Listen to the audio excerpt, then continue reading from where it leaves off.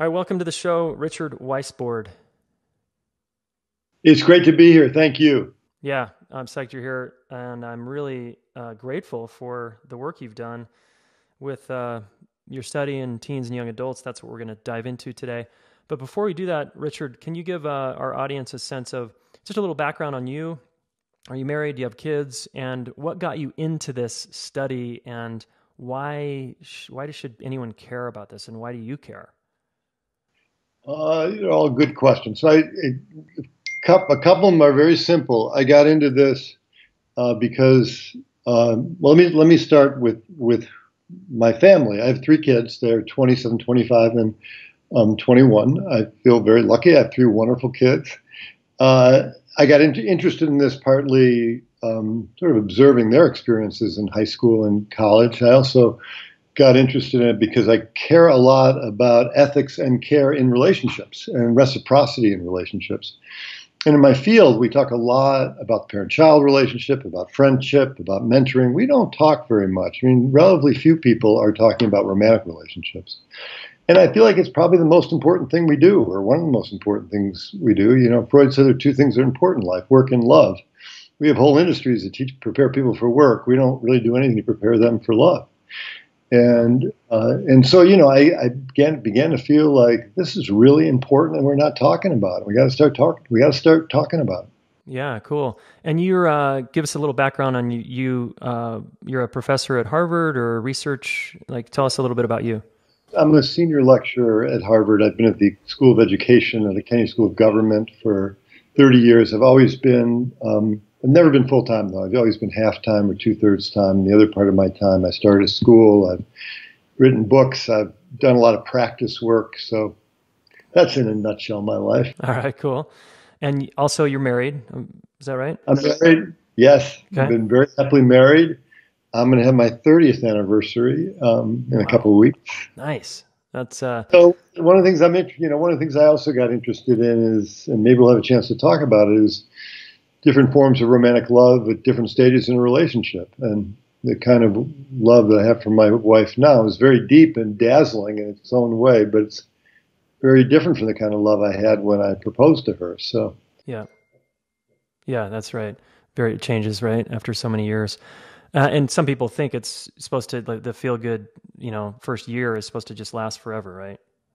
yeah, and I think there's this idea that, people know that it's going to fade, but they're like trying to fill up some kind of tank early so they have enough in the tank that they don't run out, run out of gas over the many years. Yeah, But that's not really, constructive way to think about it. I don't think the kind of love that you have early in a relationship, as I said, I don't think it's any deeper. In many ways, it's much less deep than the kind of love you can have 30 years later, and much less gratifying in many ways.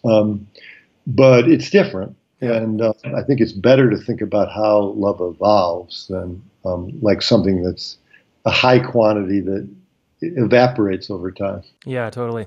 Let's circle back to that point in a little bit. I want to get into a little bit of this study and how you guys just tell us a little bit about what you found and what had you said, okay, nobody's talking about this, so did you decide to just create a study and then or people were already kind of talking about this, and how did it come together, and where did you start to interview young adults and teens? Well, I think I first started interviewing for this study very informally. Just talking, seeing my own kids, talking to my students, grads and undergrads, and seeing what their kind of experience was like. One of the things I became very aware of early on is this perception that there was this pervasive hookup culture. But when I was talking to young people, that wasn't really what they were focused on. They were Hmm. focused much more on these issues of how do I learn how to love somebody else and be loved by somebody else, and how do I have a mature relationship? So that's one of the places it started, and then we began with my students. We formed a research team about 5 years ago. We began surveying and interviewing in different parts of the country, and asking questions about what do they think love is? Like, how do you know when you fall in love? What is that experience? Asking them where they learned about love. I mean, from their parents, from their older siblings, from peers, from television. what have the inputs been away? Like, how did their notions of love get constructed? What are their worries about romantic relationships? What are their hopes about romantic relationships? So we've been interviewing and surveying for 5 years or so about those questions. And, now we have about over 3,000 survey respondents and lots of formal and informal conversations with young people about these issues. I mean, I feel almost emotional as I hear the questions, because it's like, wow, if someone would have invited me into that conversation, when I was 16, 17, 19, 20, like, I mean, just the question alone is like, thank you. Well, I appreciate you saying that. I mean, one of the things that I'm struck with, I mean, the other thing, I started to do is I started to include thoughts and questions and inquiry about love in my courses, and a couple of workshops I did with high school students. And I started sitting in on an English class, where about a month is devoted to engaging juniors in high school in a conversation about love. So when you're a junior, you're 16, 17, around the age you were just talking about. And these young people, I mean, he's a wonderful teacher, but these young people were just so engaged and captivated and eager to talk about this. Yeah. And it's exciting. And it's also, it's a wonderful education. It tests, can develop your critical thinking skills, these conversations. It can develop your moral capacities. You're really talking about your obligations to other people and how you express those obligations. What does it mean to care? What does it mean to be generous? Yeah. So, these can be wonderful conversations with young people. And it's kind of meeting them, as you said, it's meeting them exactly where they are emotionally. Like, that's what they're thinking about a lot, is relationships, love and sex. So. Totally. Why are these questions, and why is this class? One of the things I like to say a lot is, hey, we never got this class in school. And the obvious question here is, why not? Why is this not being taught?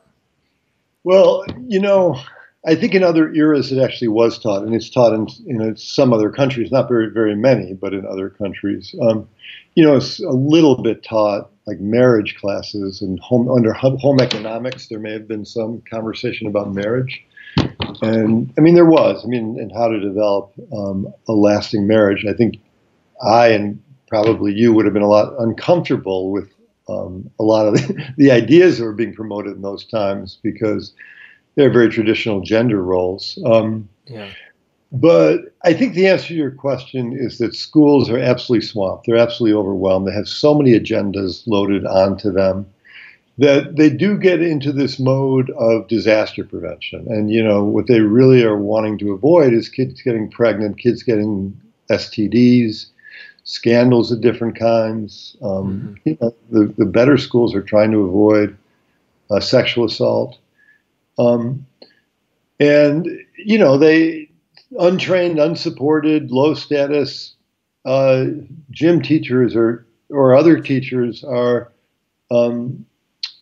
often corralled into teaching a sex ed class without any, as I said, without any training or support. Yeah. So it just gets really sidelined. And I'm not imagining that we're suddenly going to have a whole curriculum about love, although I think that would be a wonderful thing. And there are scattered schools around the country that are doing that. There are very few. But I am suggesting you could weave conversation about love into a lot of courses. You could weave it into history. You could weave it into literature. You could weave it into social studies. It could be a topic of sex ed, a really important topic in sex ed that kids would be very engaged in, and much less controversial than a lot of the sex topics. So I think we could do a lot more with it in school. Yeah. Do you think, and it sounds like one of the things you discovered from your study, if I understand it right, was 70 or so % of kids, young adults and teens were saying, I would want that education. I would want that class. Yeah. Thanks for remembering that. That's right. And that was somewhat surprising, is the number, as you said, 70%, 72% said they would welcome a conversation with their parents about some emotional aspect of a relationship, a romantic relationship, how to begin a relationship, or how to have a mature relationship, or how to keep a relationship, how to break up respectfully. And about 65%, so about 2/3, said they'd like to have those conversations in school. So, a substantial majority want to have these conversations in home and in school. Yeah, I'm psyched. And when we did our interviews, a lot of them talked about it. Like they want to talk about, like, how do you find this? How do you identify the signs of a bad relationship? Why am I attracted to people who are bad for me? I mean, these are Hmm. questions people want to talk about. Yeah, of course. I mean, that's so, like you said, it's what they're talking about with their friends all the time, right? Exactly. How do you keep a breakup from getting ugly? That's yeah. Was there, back to the gender piece? I know, that can be a sensitive area. Did you notice any difference, or did you guys track any difference between um, the responses between boys and girls or men and women? Because I can, back in maybe your generation or mine, we could sort of assume that someone comes in to teach a class on relationships and they're over there rolling their eyes and giggling and laughing. Is sort of my fantasy or projection. But what did you find when the difference in genders around this conversation?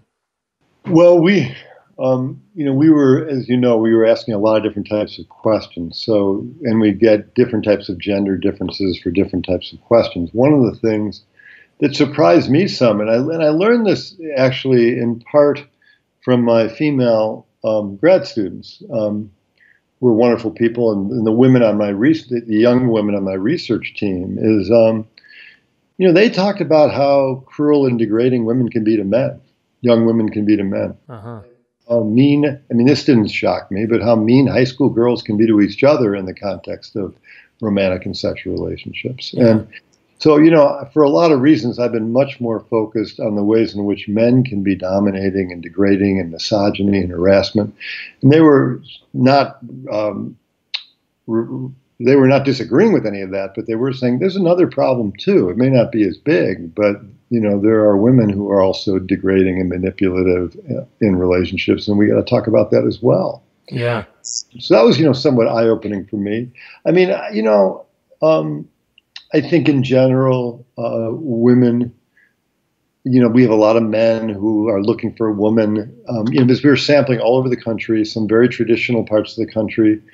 They're looking for women who want to take care of them, basically. I don't mean financially take care of them, but want to be the nurturers and raise children. And, we see traditional gender roles in some communities. And, and we see women who want men to be the strong provider. I mean, those kind of notions, and that's their notion of what a man should be in a romantic relationship. And those kind of notions are still very alive and well in many parts of the country and many communities. Yeah.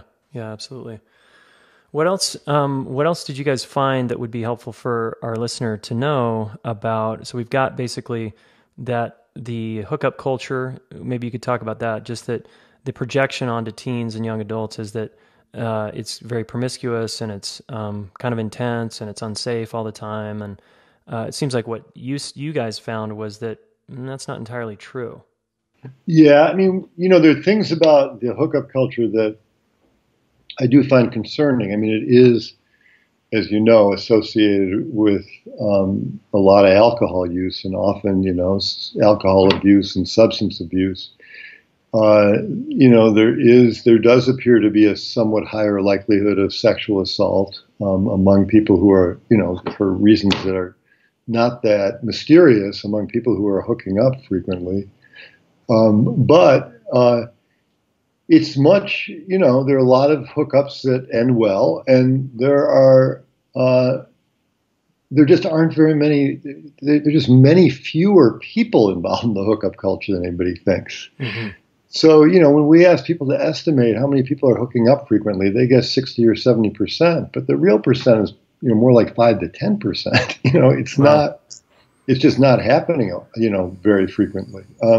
People are just way off about this. I mean, maybe roughly 10 to 15% of young people are involved in some kind of hookup culture. But that when we focus on them, we miss the 85 to 90% who are not involved in that culture and are really, often struggling with other things, including how to have a meaningful romantic relationship. So, and I think it can also pressure people. It can make people feel like there's something wrong with them if they're not hooking up, these misperceptions. Yeah. And it can pressure people to have, to hook up when they're not interested or ready. So, so those are concerns. Mm-hmm. In terms of your other question about, sort of what I want people to know from the study, I don't know who your primary audience is for this, but we young people, I think there's sort of some missignaling that goes on. I think that older adults often think that young people don't want to talk about romantic relationships and sexuality, and often that's true. But often young people do want to talk about those things under the right circumstances in the right way with the right adults. And I think sometimes, we talk to high school and college age students, 18 to 25-year-old young people who thought their parents didn't want to talk about it. Right. So, you got this kind of disconnect where parents think that their kids don't want to talk about it, and kids think that parents don't want to talk about it, or teachers think their students and vice versa. Everybody doesn't want to talk about it. Yeah, so it never gets talked about. So we're trying to kind of open that up here. We're trying to say it's important to talk about it. I mean, the other message for parents and teachers is that kids are bombarded with images about love all the time, right? Like on TV or in the movies, or a high-profile scandal in Hollywood involving a couple, an explosive divorce, whatever. And they're often, TV, films, songs, really destructive, unhealthy images of love. And as a teacher or parent, it just seems really irresponsible to me to not challenge those. Like when you're listening to a song lyric, or watching a television show, or listening to the radio together. I mean, or reading a book. You both read a book that has content about a romantic image that's troubling. So we're partly saying there's these constant opportunities to talk about it, and it can be irresponsible not to engage young people in those circumstances. Yeah, and I almost heard like a avoidance in there of nobody wants to talk about it. I just wanted to quickly ask you why is that? Like, why is it that we keep deferring talking about this to someone else? Is that religion? Is that conditioning? What is that? I think part of it is that there are a lot of parents who feel like they failed in their own relationships. So they feel like, we have almost half of parents divorcing. We have a lot of marriages that are unhappy marriages. So I think, many parents think they don't have wisdom to share. But, relationship failures can generate as much wisdom as relationship successes. You can still have a lot of wisdom if you fail in a relationship. So I think that's one of the things going on. I think there's also this idea that kids don't want to think about or talk about their parents' relationship. They just kind of want to assume it. But often kids have lots of questions, right, about their parents' relationships. And when they get older, particularly when they get past high school, they're very able to have mature conversations about it. So I think that's one of the things going on as well. I think sometimes young people don't want to ask parents because they're worried it's going to be awkward for their parents, or it's going to embarrass their parents because their parents have had a relationship failure. So there are a bunch of different things going on. Yeah, and we know probably plenty of people who are maybe still married, but not. It's clearly young people can sense and feel that they're not happily married, and there's just sort of coexisting. Yeah, and it's like I wouldn't want to necessarily seek a lesson from that couple. Yeah, although they might, as I said, they might have wisdom, but that's right. I think you probably wouldn't want to seek a lesson, or you would feel like they wouldn't want to talk about it because they're not happy. That it would be really awkward, sort of opening up a Pandora's box to enter that conversation. But in the situation you're describing, in many ways, right, it's even more important to talk about. Yeah, agreed. Okay. As we wind down, Richard, what's the message then to parents? What do you want to say to parents? If there were a bunch of parents listening right now, what do you want to communicate? Well, one is that when you are with your child, watching TV, going to the movies, reading, listening to song lyrics, it's really important to challenge misconceptions about romantic love. Because those, can shape how your child comes to understand romantic love. I think it's also that this is something that you should kind of pilot. Like there are going to be stages in your kid's life where they're going to really want to talk to you. And so if you can convey periodically your openness to the talk about love, to that conversation, you might find it's very rewarding for them and it's very rewarding for you. Yeah, that's great. And why not? It's an opportunity to connect and have a deeper connection with your child, right? Exactly. Yes. Well put. It's a way of having a very gratifying and deepening conversation with your child. Yeah, cool. Well, Richard, how can I help, man? We're doing the relationship school over here, and we're fired up to reach young people slowly but surely. I'm curious if there's a way. I'm just grateful for your research, and I'm curious if there's a way, either the listener or me personally, how can we help, get the word out or help you? And I'm so curious also what the next step is here for you. Yeah, so I really appreciate the question. I really appreciate what you're doing here. I think it's terrific. If people want to look at the report, we have lots of resources in the report. We have guidance and tips for parents, for educators. But we also have, there are other programs out there, curriculum programs, resources I think can be very valuable, and we have a quite long list of those resources for people to access. I think people should continue to listen to your podcast, watch your show. They should do, and they should get involved in the relationship school. And and I think that that's really mostly what I want to convey. That this kind of thing doesn't happen magically. You don't learn magically how to have a wonderful relationship with someone else. You got to talk to people and talk to people with experience and wisdom. That's right. Awesome. What's the next step for you and in the study and where are you guys going now? Well, the study we have pretty much wound up for now. What we're going to be focusing on over the next couple year or two is developing what we hope are continuing to develop better resources for parents, educators, young people themselves. Serving as a kind of clearinghouse for other folks who are developing those kind of resources. So I think that's where we're at. Yeah. Very cool. And where can people find you if they want to contact you? Or I'll certainly include your, links in the show notes and as well as a link to the study. Yeah, they can contact me at Richard_Weissbourd at Harvard.